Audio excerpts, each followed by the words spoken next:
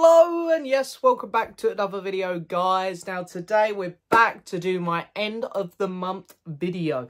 So this is going to be for June 2023. So for those of you who haven't seen one of these videos before from me, I basically recap every movie from the last month that I watched for the first time.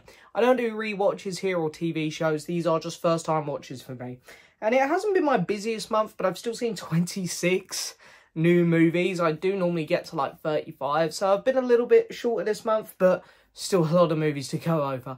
Now, before we get started, if you guys can tell if I sound out of breath or something, I'm not sure what's entirely happened to me, but last weekend I think I pulled a muscle up here in my chest, and it's incredibly painful. This ain't a sob story or anything, this is me just saying it hurts a lot, and if it sounds like I'm out of breath, that's why. But anyway, we're going to crack on now. I'm going to sit over here so you can see the lovely movie posters. And this might be a bit of a long video, guys. So don't forget to go grab yourself a drink as well. Cheers. And we'll crack on. The first film up I saw was Licorice Pizza. This is a film which I've been meaning to watch for some time. I missed it at the cinema when it came out, annoyingly. And it seemed like a type of film I'd love. Great director, really good cast as well. There were many reasons why I wanted to watch this one. And for some reason, just never got round to it. Every time I saw it in HMV or anywhere out and about, I never picked it up for some reason. There was just always other things. But it went on Prime for free. So I thought, let's give this a watch. Let's give it a go. So I did that. And I had a very good time with it. It's not my favourite film from this director, but I still had a very enjoyable enough time with it. I really like the character work and the character studies between the main girl and the younger guy in it. I thought their chemistry was really good. There was some really fun bits. One of my favourite bits was when they were basically in a lorry and they were trying to drive away from somewhere. I don't want to do it without spoiling it. But yeah, this film was great. I love the setting. I love the vibe the movie had with the music, especially. Some really great music played throughout. Some of the cinematography was gorgeous. It was a bit long in places, a little bit dragged out, but I had a very fun time with this one. I'm going to give it a 7.5 out of 10. Then, next up, we have the new Apple Plus film starring Sydney Sweeney, Reality. I really didn't have too much interest in this one, and I think one of the things which really drew me to this was the fact that I heard it was based off a true story last minute, and I was like, oh, that always intrigues me more. And it's a story I knew nothing about. So, when this started up, it was like, you know, it's this very interesting premise, and I love the way it's decided to tell this story. It is all from her point of view. She just turns up at home after doing some grocery shopping, and then boom, police, the CIA, under, you know, these special cops are at her door going, we need to make sure that, you know, there's no one else in the house. We need to do a search of the house. We can't tell you what's up just yet. We need to do this. And, you know, it's like, do you trust these people? What's going on here?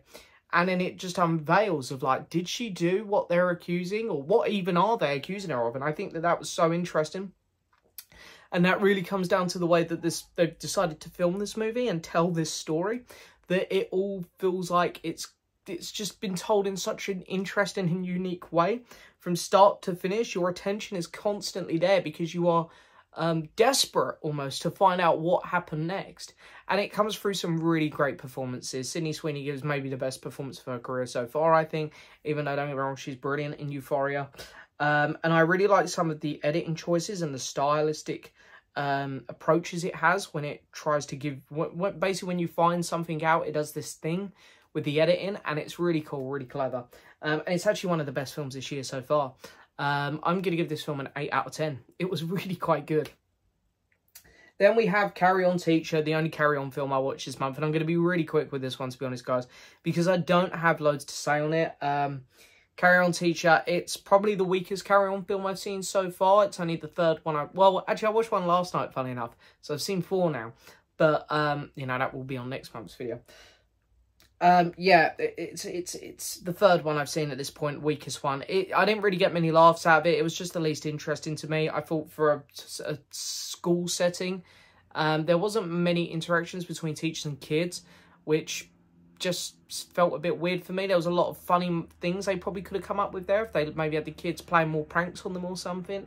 But they didn't go that route. And honestly, I think it was a very boring approach on what could have been an interesting comedy. But it was okay. It was fine. I'll give it a 5 out of 10. Then we have Spider-Man Across the Spider-Verse. I'm going to be really quick because I've reviewed this in detail and talked about it in my favourite films of the year so far list. This film's brilliant. It's, I want to say, like, it's one of the best films we've had of the last 10 years. I would say it's like my favourite film since the last Spider-Verse film, but Everything Everywhere came out last year and I kind of loved that movie a little bit more. But I honestly have no problems with this film. I think this film is perfect. I think it's incredible. The animation for a star is flawless, and I love that how when you go to different Spider-Verses, the animation style changes. The characters are brilliant, the returning ones and the new additions. And the story is clever and unique, and it never feels like it drags or it's going too fast. The action sequences are brilliant, the cliffhanger's great, but my favourite moments are the emotional beats between Miles and his parents, and then Miles and Gwen. Some incredible stuff there, and I love Peter B. Parker. He's really funny.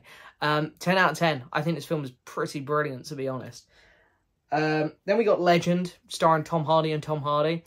I've seen so many memes of this movie. I feel like, I just sort of felt like I had to watch it.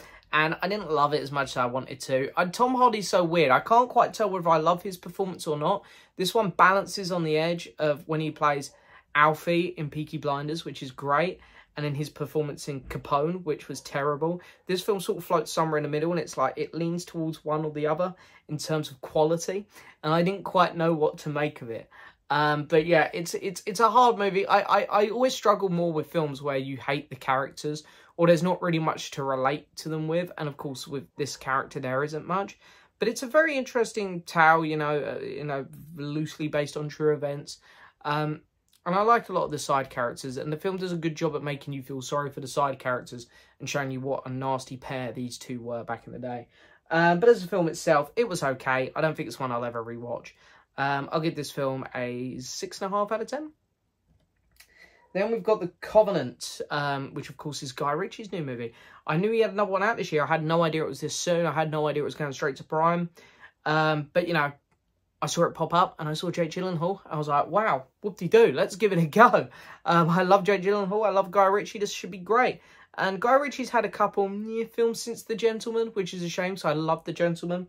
And this is definitely his best film since. I still have a few problems with it.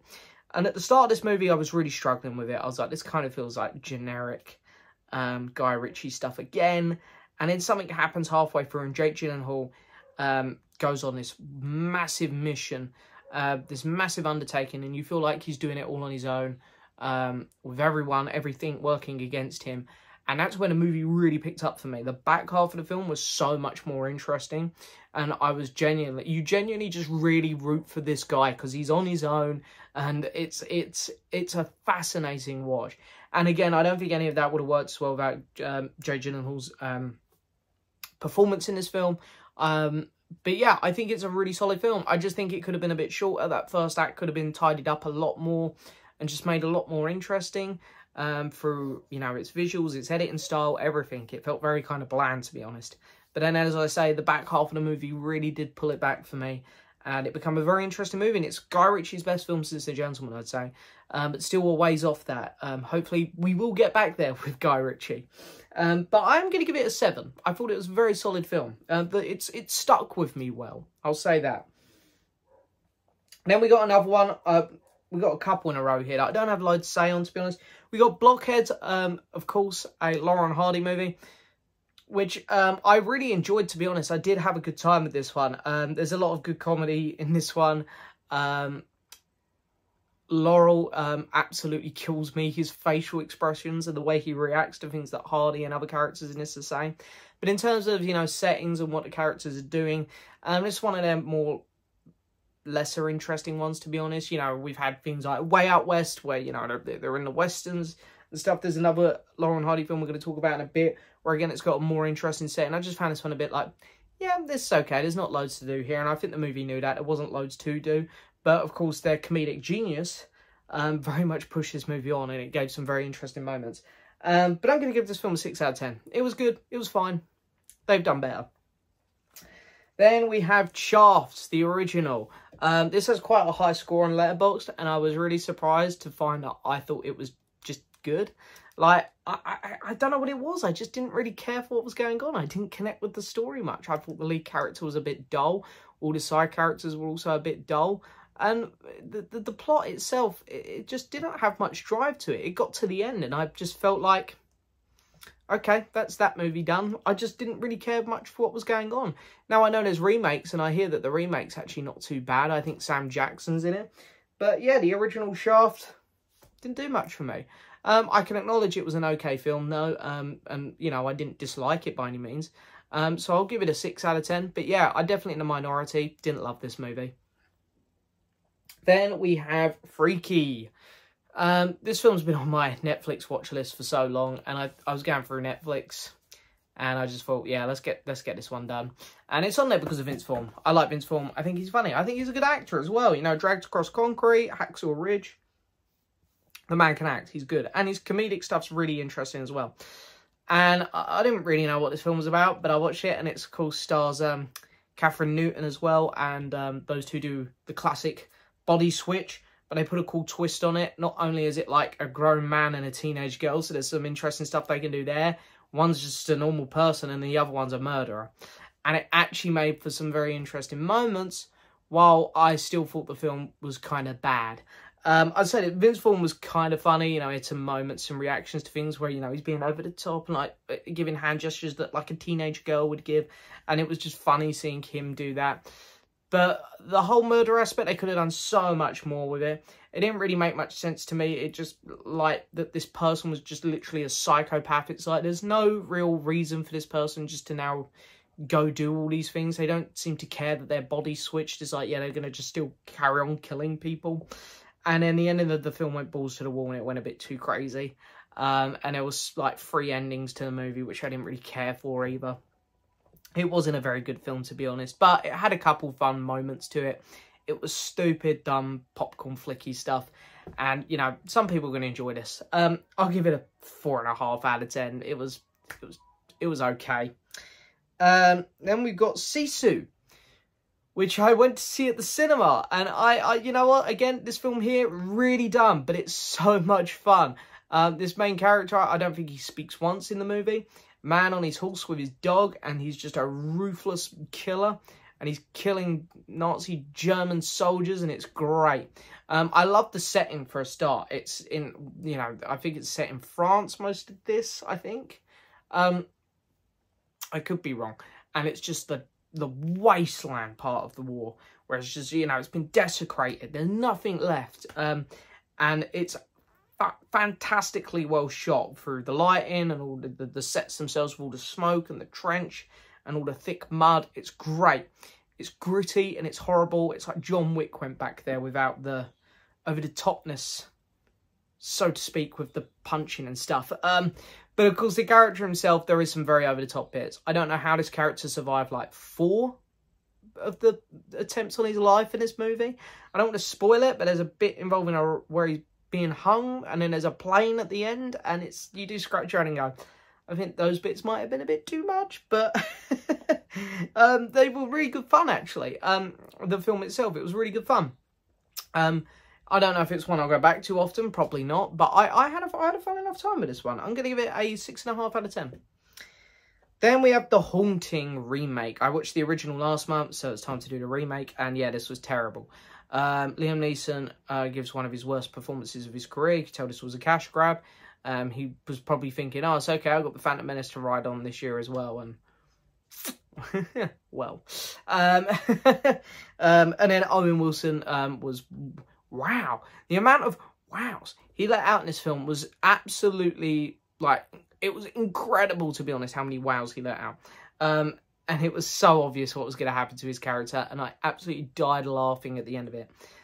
The worst offence that this film has is that it's a horror, and it's meant to be a haunted house. And I wasn't scared once. I didn't jump once. I didn't feel any tension. It was all so poorly done. The ending of the film is pretty nonsensical. And yeah, everything about it, the house, they didn't shoot. It's like the director didn't bother to shoot this. Like, we don't want to make this look scary. No, let's just have it all lit really bright. Terrible. I'll give it a 2.5 out of 10. I thought it's a really bad movie. Then we have My Own Private Idaho, starring Keanu Reeves and River Phoenix. And yeah, River Phoenix is incredible in this film. Really, really good. And it's a really different role for Keanu as well. Seeing these two play these types of characters. And I really loved the first half of this movie, where you could see these two just doing their day-to-day stuff. And then you sort of find out that Keanu is from a very rich background, but they're in this very poor, homeless environment. And the film escalates from there, and it goes in some really interesting directions. But it does go down of quite a few paths. There are a lot of things going on in this film where we dive into Keanu's story and then River Phoenix's dad and stuff. And I think in the end, a lot of the plots become a little bit jumbled up in the middle act. And then the ending has to try and resolve them all. But the film starts really well. And I think it ends pretty strongly as well. I think just in the middle there, it gets a little bit messy. But I still had a good time with it. I'm going to give this film 7.5 out of 10. Okay, let's have a quick drink. Lovely stuff. Right, next up, we have The Bohemian Girl, the other Laurel and Hardy film. This one I found really interesting. Hardy basically gets an adopted daughter, and there's a lot of great interactions between all three of them. Of course, Laurel is the uncle. And there's some really funny interactions with it. I also love the interactions that Hardy has before he gets his adopted daughter in the first half with his missus, because it's really a film of two halves, you know. You spend the first half with Hardy and his missus, and then the back half with him and his adopted daughter. And there's a lot of good interactions. And again, they're sort of like travellers, gypsies, and again, that gives a lot of room for them to improvise with the comedy there, a lot more than it did with Blockheads, for example. And yeah, I laughed out loud a number of times during this one. I thought it was really funny. Really well done movie. I'm going to give it a 7 out of 10. I very much enjoyed that one. Okay, then we got Transformers Rise of the Beasts. I don't think I actually reviewed this one here on the channel. Transformers Rise of the Beasts, you know, if people don't know what to expect with Transformers now, then I wonder how much attention they've been paying to the 6 films that have come before. You're not going to get a masterpiece. They are switch-off blockbusters. And you either get a good one like Bumblebee, you'll get a alright one like Transformers 3, or you're going to get a, that was unwatchably bad Transformers The Last Night. Thankfully, I'd say this one leans somewhere between Bumblebee and Transformers 3. It was good. It was fine. I think I might have been a bit too kind in my review on Letterboxd, because obviously just reviewed it as I come out of the cinema. But yeah, I thought the new human character, the lead, was quite good. The female character in it seemed very forced, very pointless. And while they went on the journey with the Transformers, that felt very pointless as well. I'll say this, it made sense why Hailee Steinfeld was there in Bumblebee. It made sense why Sam Witwicky was there in the originals. This one, it felt very forced why the humans were there. The Transformers themselves, they were cool. The fights were really fun. A lot of the humour doesn't work. It works a lot better than that Michael Bay humour, but you can tell they still tried to go back to that humour a bit, and it just doesn't work at all. Yeah, the ending was fun. There's a little bit of a cliffhanger, which made me laugh. I thought it was fine. It's one of the better Transformers films, to be honest. But yeah, it was fine. The beasts themselves, like the dinosaurs in Age of Extinction, not in it much, but hey-ho, we roll. Yeah, I'll give it a 6.5 out of 10. You know, I had fun with it. It's dumb, switch-off, popcorn stuff. But it's fine. Then we have Crank. This is one of my friend, Reese, if you're watching. He recommended Crank to me. We're talking about Jason Statham, I think, because of the Expendables 4 trailer. And he said, if you haven't watched Crank, you got to do it. It's about a man whose heartbeat can't go lower than a certain point. So he just keeps basically doing cocaine to get his heartbeat up. And there's people chasing him, trying to kill him. And that is the best way I can describe that film, at least. And the film is just mental. It feels like you're on cocaine watching it. It is so fun. And Jason Statham's great. I really like Jason Statham. He's one of the saving graces of the Fast and Furious films that he's in. I love him in the Expendable films he's in. I quite like his transporting movies as well. I think he's a really fun action hero to watch. And here, it's nothing different. He's so much fun in this. He made me laugh out loud so many times. Especially in the back half, the stuff with his girlfriend. He actually killed me. yeah, I don't know where to watch the second one, to be honest. I know there is a second one, but it isn't on anything. So, but Crank 1, I thought it was good. 7 out of 10. Then we have Snow White and the Huntsman. These films come on Netflix, and I thought, let's give them a watch, because I love the cast of both. The casts, you know, I mean, the second film actually adds a couple other big cast members, which shocks me. Because honestly, after watching the first one here, I thought it was pretty dreadful, to be honest, this film. Snow White herself, like, Kristen Stewart's a great actress. I really rate her after seeing, like, Spencer. She was great in that. But here, she does not suit Snow White at all. She's just so moody. Her acting, it's like she didn't want to be there. I thought that...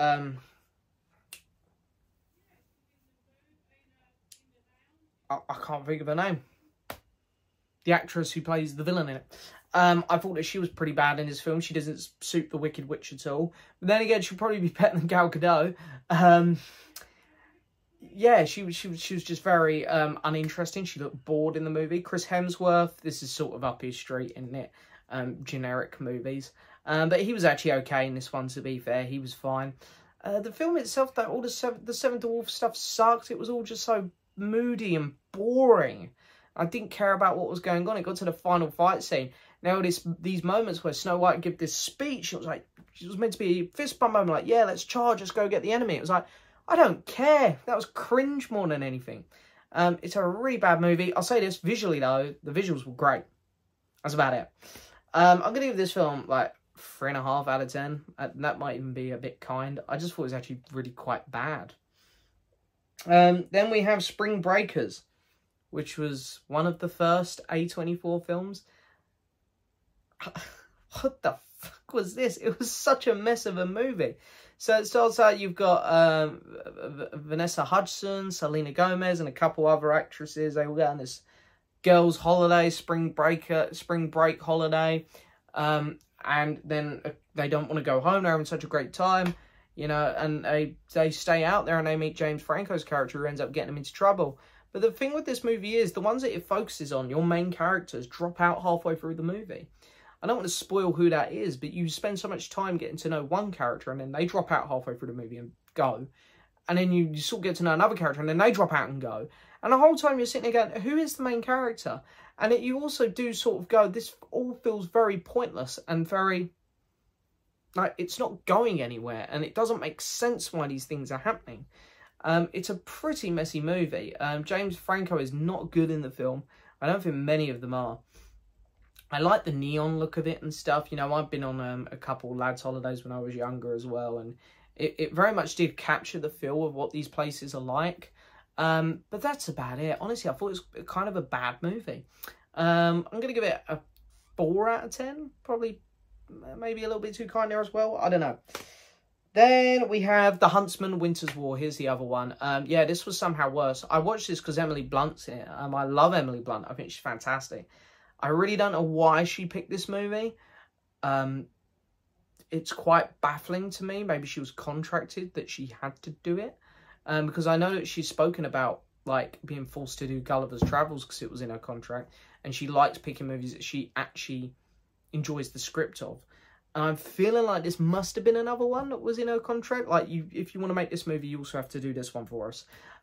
Because the script in this one was diabolical. Jessica Chastain's in it as well. Jessica Chastain's such a weird actress. Sometimes she's amazing and sometimes she's really awful. Dark Phoenix. And here she's really awful again. She's really bad in this film. Emily Blunt is good, but yeah, her character sucks. Her dialogue sucks. The witch is barely in this one. I don't know why she's all over the posters. Snow White's not even in this one, which is laughable. Half the Seven Dwarfs aren't in this one. Chris Hemsworth is doing that thing which I hate Chris Hemsworth doing now. In the first film he was so serious, and in this one he adopts some of that Thor humour, because apparently that's what everyone wants from Chris Hemsworth now. He can't do serious performances anymore.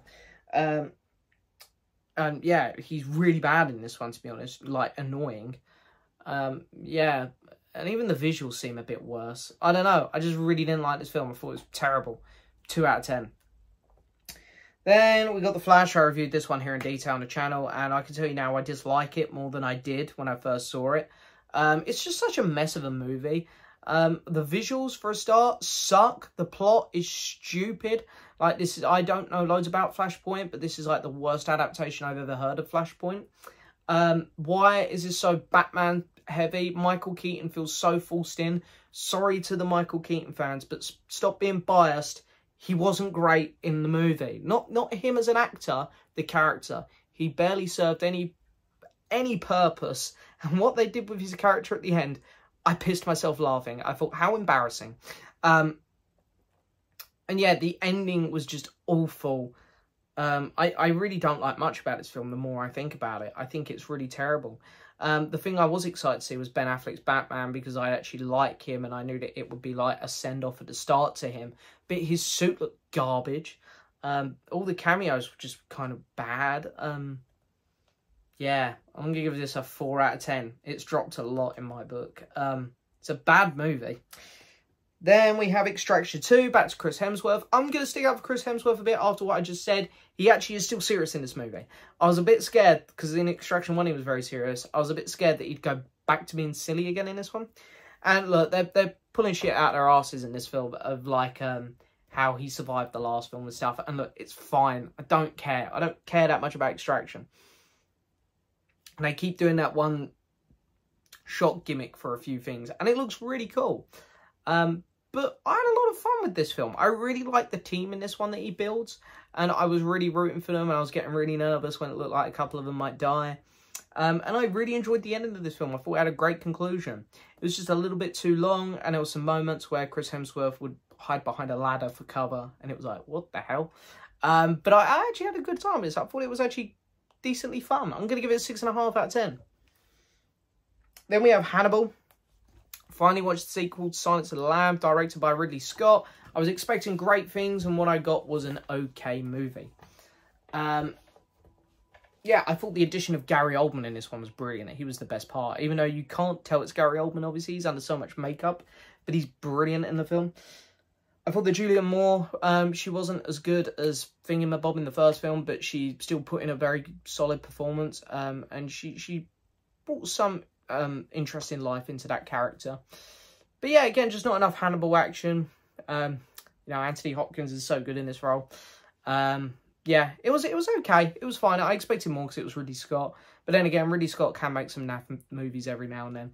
I'll give it a 6.5 out of 10. Okay, I'm going to have a quick drink, actually, because my throat's going. How many more films? We've got about 6 films to go here, I think. Next up, we have my only Clint Eastwood film of the month, but it was a brilliant one. One of my favourites, actually. A Perfect World. This film was so good. I can't think of his name. The other guy in it. I'm trying to reuse my brain. I can't use it. Anyway, the other guy in the film, whose name I should know because he's a brilliant actor and I've seen quite a few things with him in it. I'm just having a brain fart at the minute. I thought he was absolutely fantastic in the movie. He was great. He stole the show. The relationship between him and the kid was so interesting. How you could tell he cared for this kid and the kid also was growing to care for him, even though the kid knew he was a horrible person. And that relationship was so interesting to me. Clint Eastwood's character was really cool as well. He wasn't in it much, but I don't think he needed to be. Obviously, his relationship with Laura Dern's character was cool. I liked the bit where she was in the trailer and that guy was being really weird to her and Clint Eastwood come in. Some really cool moments there. The final moments of the film as well, you knew it was all going to go wrong. And it was just the build-up to get there. And the directing by Clint was just fantastic in this film. I actually really loved A Perfect World. I thought it was really, really great stuff. I'm going to give this film an 8.5 out of 10. I really like this one. And we have Sanctuary. I'm going to be honest, this one isn't out in the UK. It's got no release date. It's not scheduled to come out anywhere in the UK. So I done a bit of an naughty on this one. But it stars Margaret Qualley, and I really like her. She tends to pick some really interesting roles. And I saw the trailer for this, and I thought that looks really, really interesting. So I was really excited to watch it. First off, it's more or less a one set in location. I love that kind of stuff. I think the director's done a brilliant job of it. And the lighting as well. Incredible. But the best thing for me in this one is the dialogue. The dialogue was so intensely great because it's very much a play on power.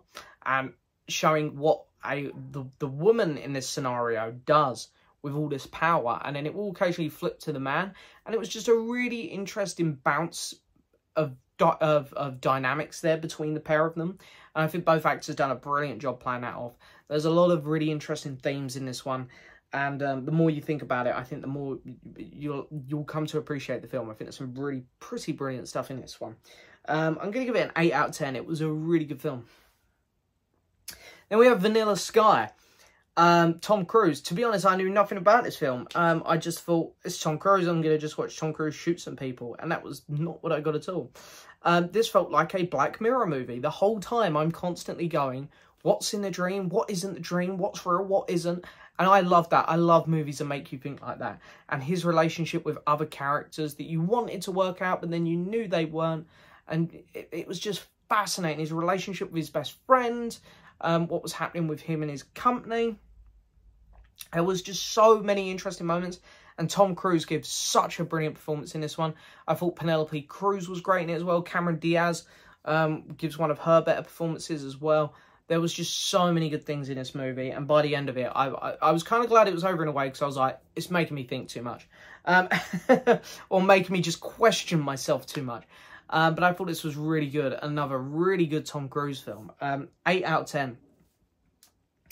Then we have And Then There Were None, the original from 1944, 45. It's my favourite Agatha Christie story that I know of. I don't know all her stories, obviously. And I watched the 2015 miniseries when it aired, which had a lot of great actors in. Sam Neill, Charles Dance, Toby Stephens. There was a lot of good actors in it.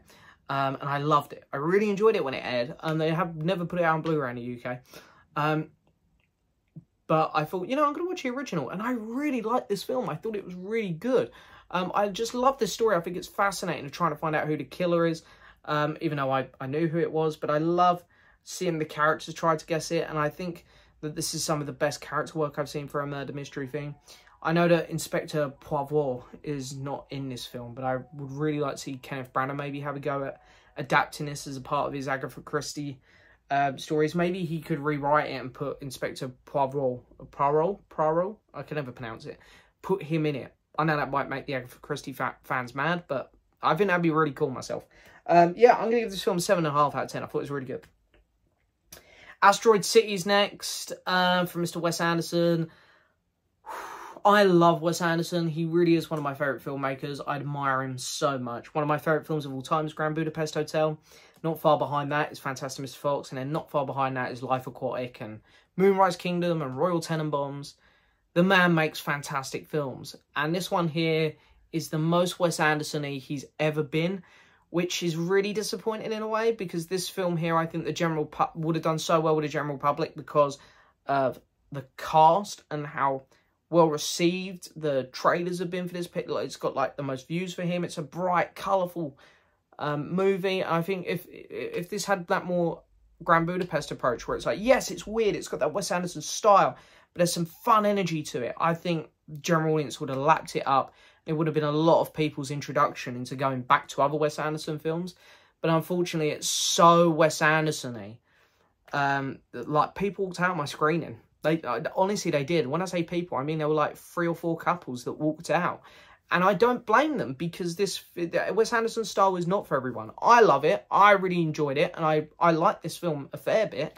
But it's not for everyone. And I think he missed a bit of an opportunity there with this cast. But yeah, the film itself, I thought it was good. I loved the Wes Anderson style. The vibrant colours is great. I thought all the actors did a good job, but the interactions between characters was a bit stale, I thought. It seemed to always be the same characters interacting with the same characters. There wasn't many crossing paths, and they were always in the very, very similar scenes. It's like there was a couple that were just always engaging across windows. I'm not going to say who, I don't want to spoil it, but, you know, across windows, there was another group of characters which were always sitting at the same bench, and, you know, blah, blah, blah, blah, blah. It just seemed like it felt a bit stale at times, the film, which is a real shame. But I did like it. There were some really cool elements. There's a scene involving a spaceship, and that's all I'm going to say, and that was brilliant. I quite like the end of the movie, and there's some good music in it. And I love that style. It feels like a breath of fresh air compared to a lot of other films that come out today. But it was a tad disappointing. I'm going to give it a 7 out of 10. And then finally, I reviewed this one here in detail on the channel as well. So I'll be quick. Indiana Jones and the Dial of Destiny. I pretty much still feel the same on it, to be honest. It's closer to Crystal Skull than it is the original 3, which is a shame. But I think it's better than Crystal Skull. I did have a lot of fun with it. I thought Harrison Ford was very good in the role. Phoebe Waller-Bridge, I quite like her as an actress. I really didn't find her that annoying. If anything, the kid was the annoying one in this. Mads Mikkelsen was a really good villain. And what happens at the end, it goes for it. It goes balls to the wall. But, you know, this is like the 3rd or 4th time Indiana Jones has done this. So, again, didn't really care. You know what? The more it sat with me, the more I don't mind it. So, yeah, I'll give that a 7 out of 10. I think I've dropped my score a little bit there, I'll admit. But I still do very much enjoy the film. And I'll be getting it on 4K. Anyway, it's time for me to pick my film of the month. And I want to say A Perfect World, to be honest. I really like that. But, you know, Across the Spider-Verse was damn perfection. I've got no complaints with this movie. It is a perfect film for me. Which is rare that, like, I think 2015 I gave, or 14 I gave Grand Budapest Hotel a perfect score. And it was 2018 with Spider-Verse. Last year with Everything Everywhere. Now this year with Across the Spider-Verse. So it's very rare I give out perfect scores, to be honest. Oh, I think I gave the Batman one eventually last year as well. Because I've really just come to adore that film as well. So it is quite rare I give out perfect scores to films today. But I think I really feel like Across the Spider-Verse is perfect. I've got absolutely no problems with it. So yeah. Anyway, there we go, guys. I hope you've enjoyed this video. As always, don't forget to hit that subscribe button. Don't forget to leave a message. Like the video. What have I missing? Message, like, subscribe. Thank you so much for watching as always, guys. And yeah, I'll catch you next time for another video. Bye-bye.